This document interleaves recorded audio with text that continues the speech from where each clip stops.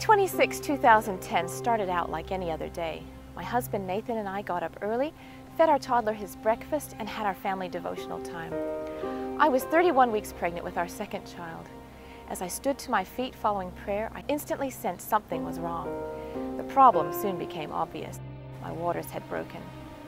In the moments that followed, we rushed about in panic mode, phoning the midwife, arranging to leave our son with a friend, and then racing to the local hospital. As we drove, I wondered what this day would bring. Would our child survive? Would she be normal? How would we explain things to our son? At the hospital, time passed in a daze. The CTG machine droned on and on, monitoring my contractions and the baby's heart rate. Medical personnel streamed in and out of my room to give an injection, take a sample, or just to remind me to stay calm. The Royal Flying Doctors were called to transfer me to Adelaide in hopes of keeping the baby inside as long as possible. Just as they were about to land, I started bleeding. One look at my doctor's face said it all. There was no time to lose. As I was wheeled into the operating theater, one of the midwives put her hand on my shoulder and reminded me again to stay calm. How do you stay calm when your world has gone pear-shaped? Days later, several people mentioned to Nathan and me that they were surprised by how calm we were under these circumstances. How did I stay calm? For me, it had nothing to do with knowing exactly what would happen around the next bend, but in knowing which direction we were headed.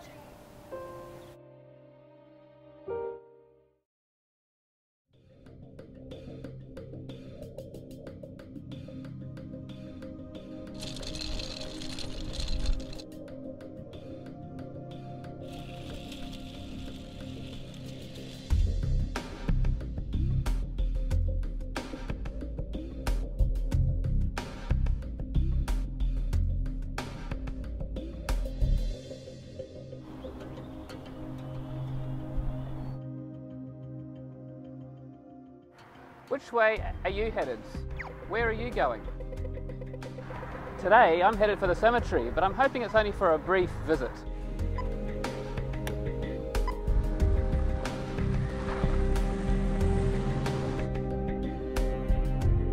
So which way are you really headed? Are you going in the direction you really intended? What will you do when you get there?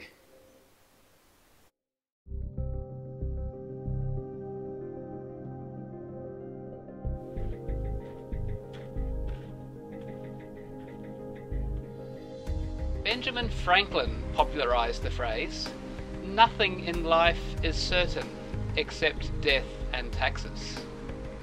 If he is right, one thing is certain. You and I will at some point come here. Whether we like it or not, whether we are ready or not, this is our destination. Deep down, many of us have a sense that something about death just isn't right. It might be possible to rationalize the death of an elderly person who has lived a good life and is suffering from Alzheimer's. In such a case, death seems almost like a blessing. But what about the others? The ones that haunt us in those rare quiet moments when we allow ourselves to think about them. What about the young mother who dies unexpectedly, or the child who dies of cancer? As a follower of Jesus Christ, I see an answer for death, and it hangs on one verifiable historical event. According to Jesus' contemporaries, he claimed that he would rise from the dead on the third day after being killed. Now, it's no big deal that Jesus died 2,000 years ago, so did everybody else. But imagine if Jesus predicted his resurrection and then fulfilled it. If Jesus got out of here, could this have a bearing on what happens to you after you get here?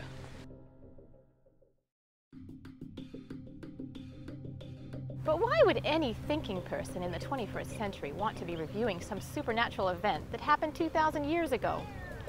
David Hume, a well-known 18th century skeptic, felt that if you had a choice between natural and supernatural explanations, one should choose the more likely natural explanation.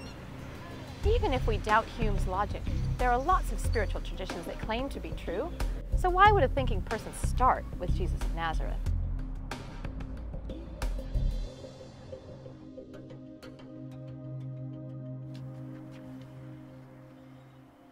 There is one crucial difference between Jesus' claims and those of other faiths.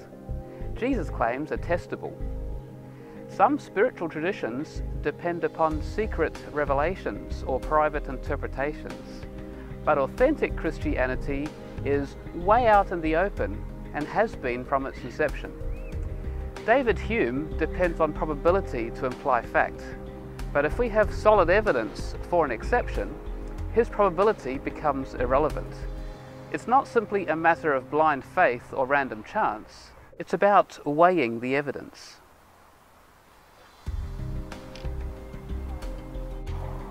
Atheist Sam Harris says that Christianity is dangerous and divisive. Jesus claims to defeat death and offer the only path to life. These claims cannot be equally valid. How can we evaluate the historicity of Jesus' resurrection? Well, let me offer two premises. If these premises are both true, Sam Harris is on shaky ground and Jesus' claims are substantiated. First, Christians exist today who believe Jesus Christ rose from the dead. Second, there is no plausible natural explanation for the origin of the belief in Jesus' resurrection. If these two premises can be shown to be true, then this conclusion necessarily follows. It is most probable that Jesus died, was buried, and then rose again on the third day.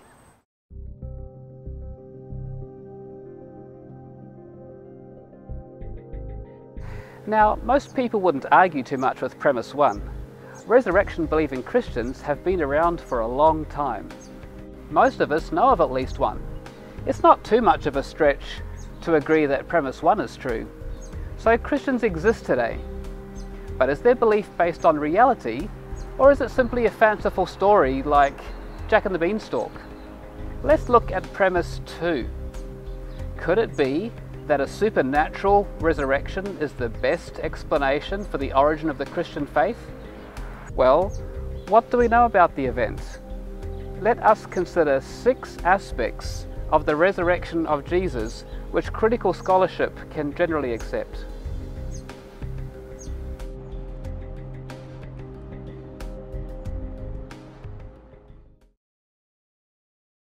First, Jesus Christ died by crucifixion. This is attested by Tacitus, Josephus, and possibly also Mara bar Serapion's letter. Second, Jesus' followers claim that the tomb was discovered empty soon after by women. This is recorded in hundreds of authentic ancient manuscripts from at least 4 different traditions. Third, the disciples and apostles had experiences they believed were post-resurrection appearances. This is recorded in a letter written by the former skeptic named Saul of Tarsus to the believers in Corinth in about AD 52. Fourth, Jesus' disciples were timid men who were afraid for their lives. After Jesus' possible resurrection, they became bold and fearless proclaimers despite great persecution.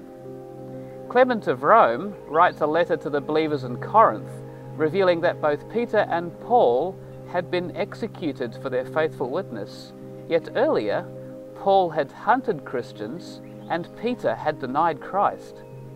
Fifth, James, the brother of Jesus, was a skeptic who is recorded as disbelieving that Jesus was Christ the Messiah. After the death and possible resurrection of Jesus, however, he became a bold leader in the church, proclaiming the resurrection of Jesus. Sixth, Paul, a prominent and highly educated skeptic who had been determined to stamp out the teaching of the resurrection, claimed to experience a public conversion. This is evidenced by Paul's own claims as well as those of Clement of Rome. What can we make of these 6 historical premises? They provide a basis on which to objectively evaluate an explanation for the origin of the Christian faith. There are several alternative theories that have been suggested. Let us review them and see how they stack up with our evidence. Let's look at the original argument against the resurrection. This objection dates to the very event itself. Can it be sustained?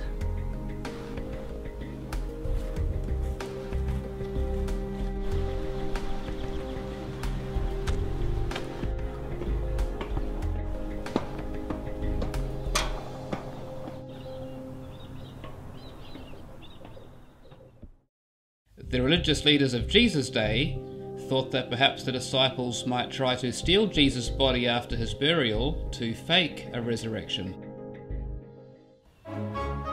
Despite the best efforts of the Roman soldiers, the disciples still managed to steal the body. He's risen! Yeah, he's alive!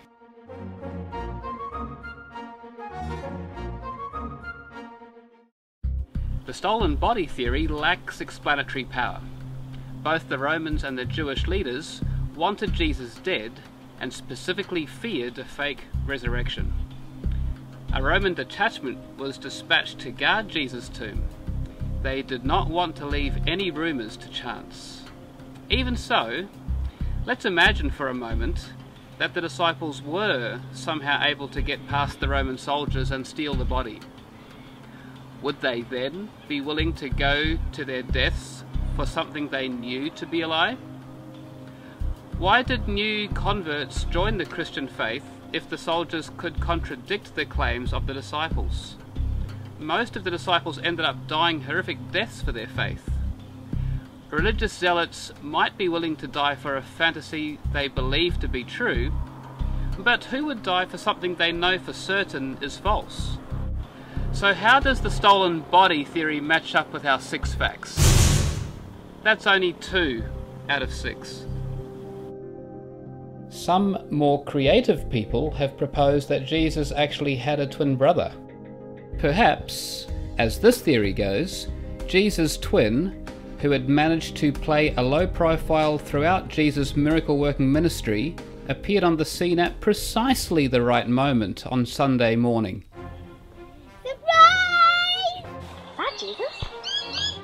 Must be. Remember when we went sailing on the Lake of Galilee? Huh? He convinced the grief-stricken disciples that their friend Jesus was alive. From our vantage point in the 21st century, this sounds like a reasonable idea, and it explains how people might have been deceived into believing that Jesus had risen. But if we look closer, there are several problems. It would only take a few people to pipe up and say, "Hey, wait a minute guys, there is another guy who looks just like Jesus. I knew him from school days in Capernaum." Jesus' twin, of course, would not have had the same memories as the real Jesus either. Huh? And his disciples would have easily been able to tell that this was not the man they had lived and travelled with for the past 3.5 years. Don't forget Jesus' other brother James, who came to believe in the resurrection of Jesus. This wouldn't happen if James knew Jesus' post-death appearances were merely a twin brother in disguise. Finally, the tomb would still be occupied. That would have been an easy matter for Jesus' enemies to point out. Nevertheless, the twin theory scores 4 out of 6. Not bad, but is this the best explanation? Ah, you say, how about the swoon theory?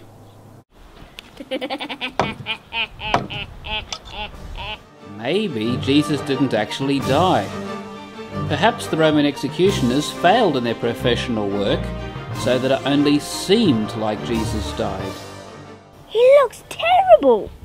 Jesus, are you okay? Later, in the coolness, Jesus revived and was rescued by his disciples. Yes, he's alive! Ow. Here's another case where we find major difficulties if we look at the theory more carefully. The Romans were experts at execution.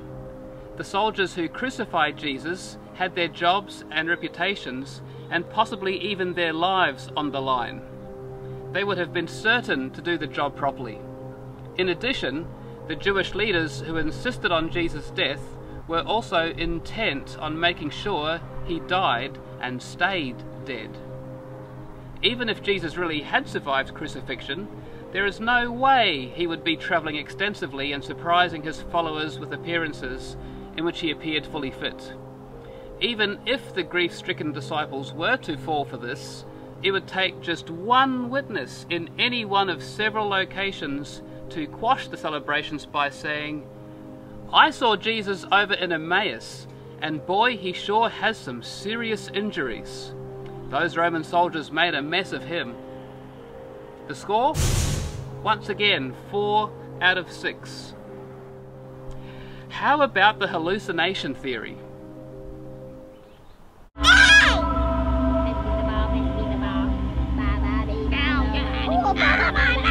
A more popular theory involves the idea of a big mushroom party. The grieving disciples managed to perceive all kinds of miraculous events courtesy of some fine, mind-altering stimulation.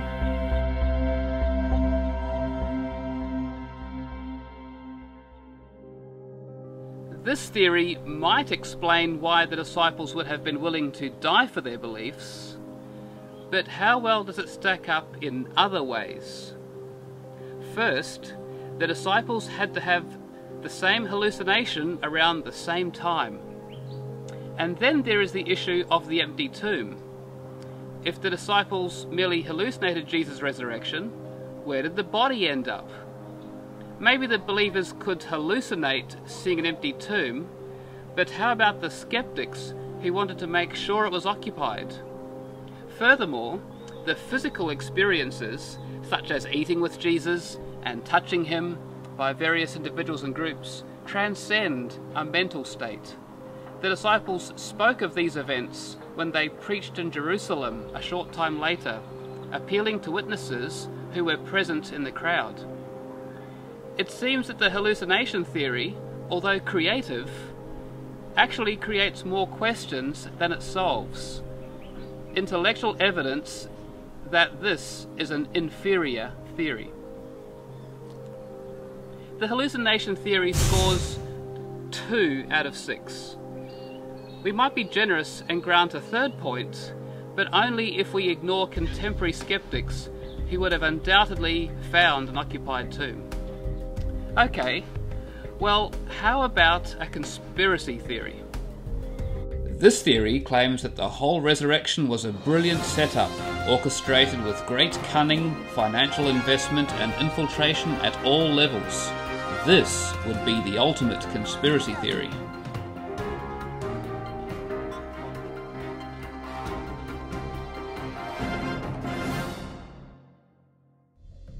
Although conspiracies might sometimes be substantiated, this one also creates more difficulties than it can solve.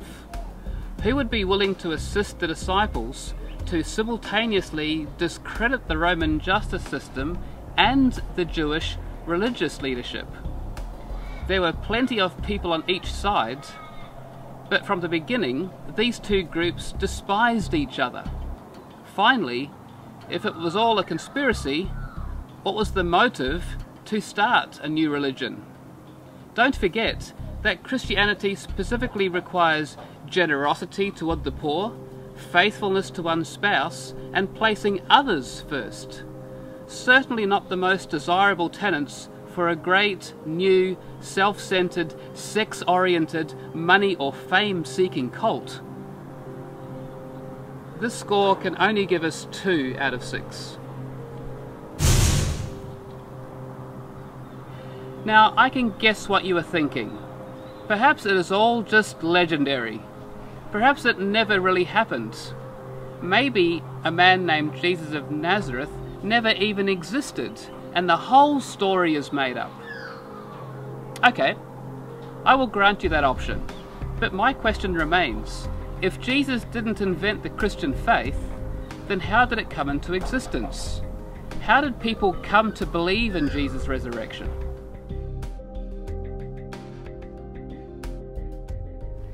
Let us consider a modern-day Port Augusta example. Instead of Jerusalem and Passover and resurrection, think Port Augusta and Warfest and Superman! Warfest is an annual travelling show that draws large crowds of people, both locals and visitors. It is filled with sounds, sights and memories for the whole family. Imagine that a small group of Port Augusta friends claim that my brother is Superman. We know this because at Warfest, Superman jumped across the Spencer Gulf and demonstrated strength greater than the Pitchy Ritchie steam locomotive.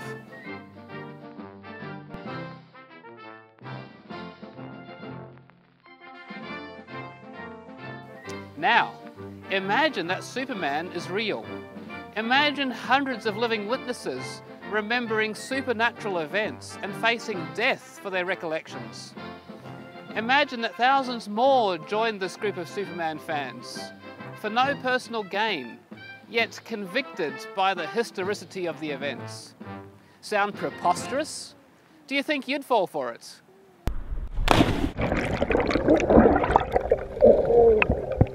Yet this is exactly what our ancient manuscripts record. Not only did Jesus' followers claim supernatural events, they made these claims within living memory and in the same city where the public events allegedly took place. This was not a teaching that engendered wealth, safety, or the respect of the authorities either. How did this teaching about Jesus' resurrection grow from nothing to become one of the largest worldwide religions? Well, that's my question. And here is my contention. Christians exist today, but there is no plausible explanation for the origin of the belief in the resurrection, unless, of course, we concede the claims of the primary witnesses.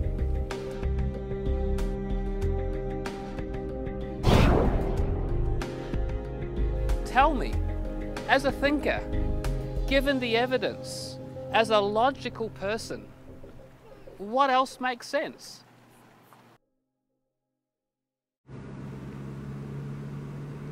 So which way are you really headed?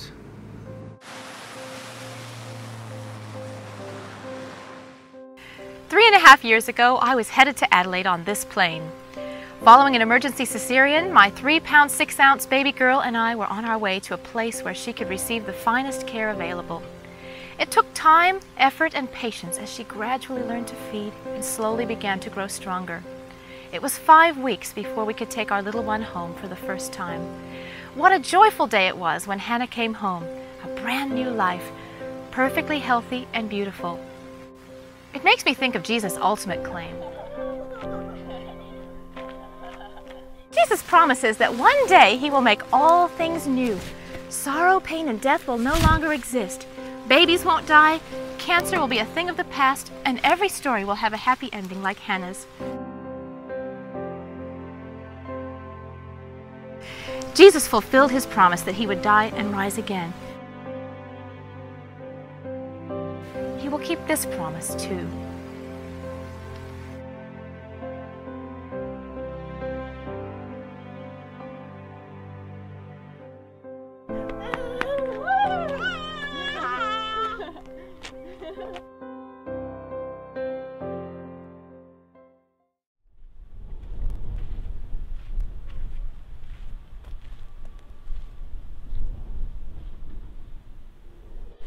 Maybe you've always thought that the Christian faith requires belief in the absence of evidence. Maybe you have had questions about how God could allow suffering and death. Perhaps the idea of a resurrection strikes you as a way of escaping the reality of our world.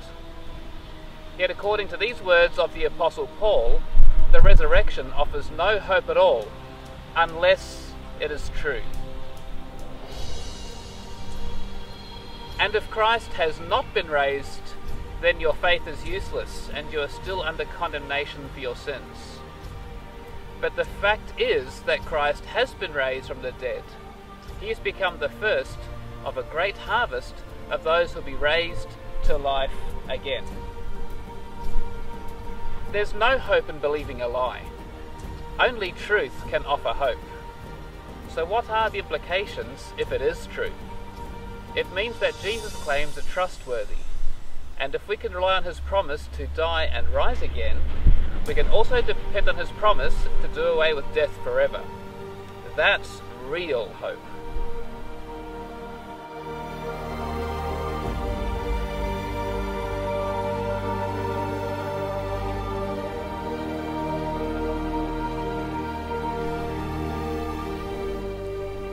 So what about you? Will you examine the evidence for yourself? Where are you really headed?